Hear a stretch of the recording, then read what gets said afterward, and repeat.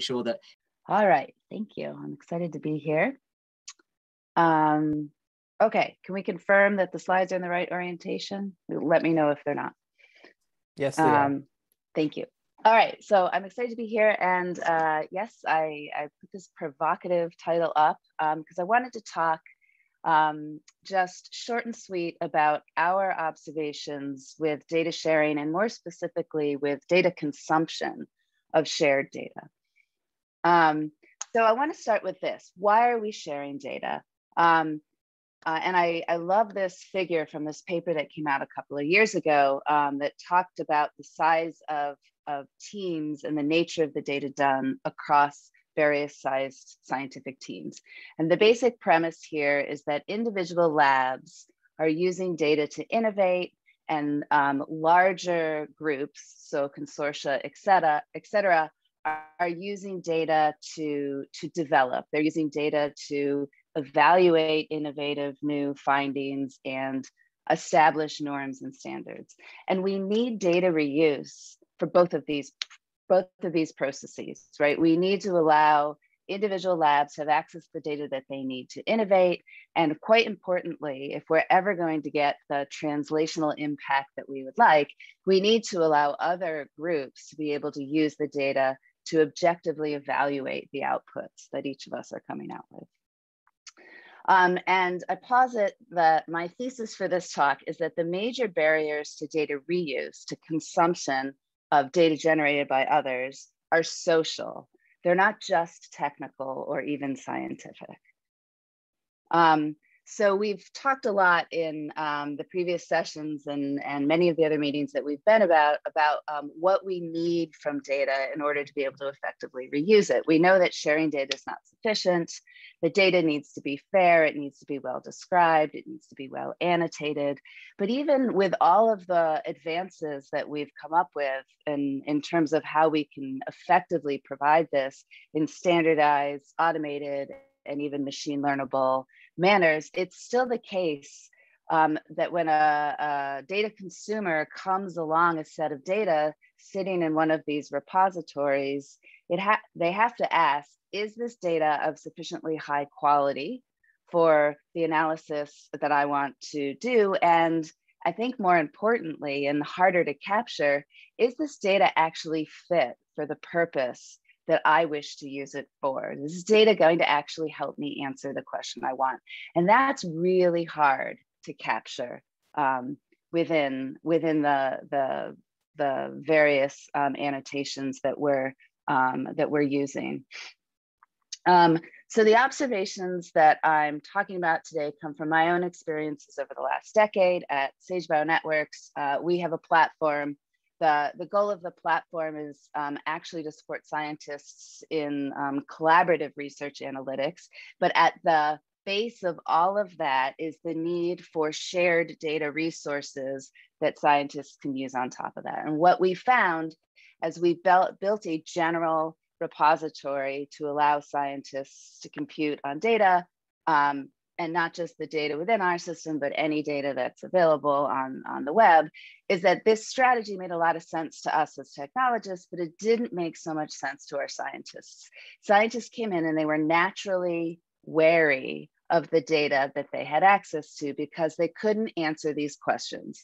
This simple question of, is this data appropriate for the questions I want to ask? And they just couldn't get at that. And so what we found over the last, say, half decade is that we need to be a little bit smarter into tapping into the existing mechanisms by which individuals evaluate assets that they're trying to use, and that is through their own networks. And so we've started to build a set of applications that sit on top of general data repositories that create a community perspective. And so here's some examples of some of these community portals that we've created. So all of these portals are using data on the back end that's coming from the same general repositories, but they're packaging it into the context that a specific community needs in order to be able to understand the data and trust the data for use. And I want to just take you through a quick example of this so you get a sense of what I mean in the specific and not in the abstract. And I'm going to use the AD Knowledge Portal as an example. This is a NIH, NIA-funded portal that was explicitly built to support the NIA's interest in translational research around Alzheimer's disease. So here's a slide from Susanna Petencheska at the NIA demonstrating their funding strategy for catalyzing translational research in Alzheimer's disease, and the set of grants, and I think we're talking about dozens and dozens of grants. On the, let's see, left-hand side of this study are looking at collecting molecular data from human samples and from a variety of different experimental models, all to address the same question. And the NIA was interested in making sure that this data is shared for broad consumption, because it's particularly data coming from human brain samples, highly valuable and very difficult to access those samples to generate. And two, they're very interested in researchers coming together around these problems to share not just data, but the insights and methodologies that they're using.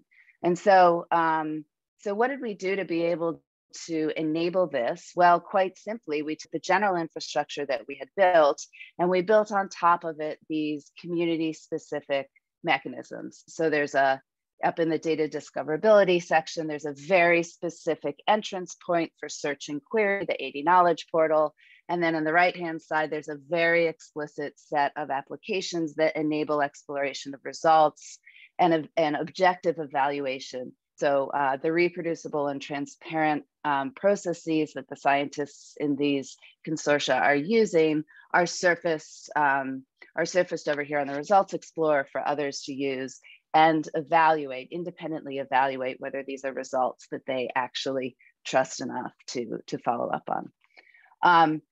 And so the AD Knowledge Portal interface itself provides search and query, and I think really importantly, not just for data, but for all of the components of the community research that's going on here. So we explicitly let people search by people, because people trust people that they know are doing high quality data or high quality research and are more likely to use their data if they have that established trust already. We allow people to search by publications, by study, by programs, et cetera, et cetera. So you start to get a sense of the context, this sort of unstructured metadata, the context of what is going on in this ecosystem. And it paints a picture that we found allows the data consumers coming in to feel more comfortable about the data that they can access here. And I mean, it's really a very simple social approach to this, which is to ensure that everyone understands enough about where the data is coming to feel comfortable using it. So we also have a robust set of mechanisms that we use to build on the existing social infrastructure, social networks that these communities of researchers have, with the explicit goal of linking the data generators and the data users or consumers. And so here's a list of some of the things that we have been doing. This work can often feel like it's just sort of added on top of the important work of generating a data repository and building the infrastructure and making sure the data is deposited. But we find that it's absolutely essential in order to get effective uptake. And so I'm just showing you a little screenshot here of the discussion forum. And I see, I'm sorry, I apologize, it's too small to see, but effectively, one of the data consumers is coming in and saying, hey, I'm looking at the following data file. So this discussion forum is linked to a specific data file, and I think there's a mistake in it. And the data curator is coming in and saying, yes, actually, you're right, there is a mistake. Thank you, we'll update it now. And the user says, thank you. And then actually in the last line, they say, oh, actually, I think I found another mistake, right? And so I think that's really important, right? Because as we're mandating early data sharing from our many data generators across the NIH ecosystem, there are going to be mistakes in the data. And one of the greatest way to be able to show external users that they can trust the data is to be able to transparently demonstrate community evaluation of those data sets. And so we often find that the data sets that are most broadly taken up and reused are those where actually the community is in there talking about the data and the quality of the data. So others can now come in and trust the data because they see that it's effectively been QC'd not just by the data generator, but also by other members of the community. And this is really important as we begin to mandate that data is shared earlier in the life cycle. So for this particular project, data is supposed to be shared within months of coming off the machines before the data generators have a chance to do all of the QC that you might expect, because QC is an iterative process that happens for months or years throughout the analytical life cycle. And so the data is going up in a raw enough form that there just will be mistakes, and we need a way for the data consumers to be able to trust in it. The other thing that this sort of community-based approach enables is and which is very interesting in many cases for funders who are trying to establish collaborative research communities, is the ability to start to aggregate interested researchers around common questions that the data can answer. And so in this particular case, we have quite a few community-based working groups which are seeded by funded researchers within the data generating population, but then open to anyone who comes in through the portal who's interested in actually contributing to or even just observing what is going on within the communities, within the consortiums themselves. And so here's some examples of the types of things that we've seen have been really effective in helping the community establish trust in the data and in the outputs of the data. And so what do we see in terms of data consumption? Well, so we've got a fair number of individuals using these data resources. These are pretty specialized data for pretty specialized sets of questions. So we're looking at users in the thousands, not in the, not broader than that. I mean, what we see is that researchers are interested in two things. One is they're interested in the newest data that comes in. They're very curious about that. And then the other is they're really interested in the data where there's already been a conversation about it, whether that happens in the consortium-wide working groups or it happens in the discussion forum. The more conversation there is about the data, the more they trust it.